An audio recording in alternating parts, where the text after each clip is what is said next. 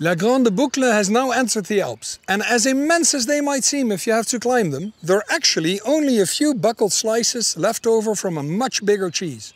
And I can show you those buckles on the other side of this mountain.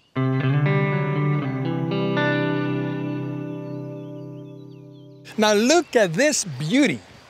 These sedimentary layers are folded and even go upside down high up on the mountain. And this is only a small structure. The Alps consist of slice after slice after slice of structures like this. And they formed because continents collided. Europe was being pushed below Italy, which is part of the African plate.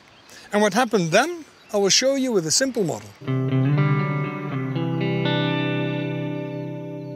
Now this piece of cheese is the European plate, and it's about 100 kilometers thick. And this slicer is Italy. And when Europe is being pushed below Italy, its top is scraped off and folded up.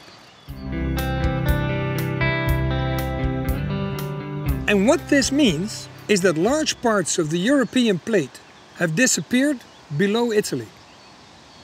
And we can still find them there. In CAT scans of the Earth, we see them lying at 600 kilometers depth in the mantle below the Po Plain. And all that is left at the surface are a few wee slices that the riders have to climb up to today.